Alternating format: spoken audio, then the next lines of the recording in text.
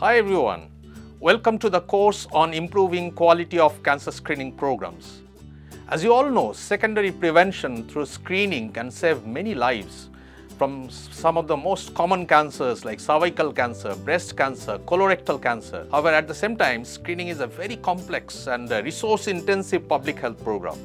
Only a well-organized cancer screening program delivering quality-assured services can save lives. So our learning program will primarily focus on 4 components. Number 1, what are the principles of cancer screening? Number 2, how to plan and implement a quality-assured cancer screening program. Number 3, how to evaluate a cancer screening program. And 4th, but most important part is how to use that evaluation report to improve quality of cancer screening.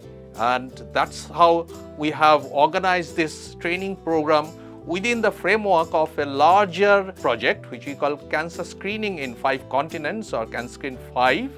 CanScreen5 is a global repository of information about cancer screening programs, their protocols, their quality across the globe.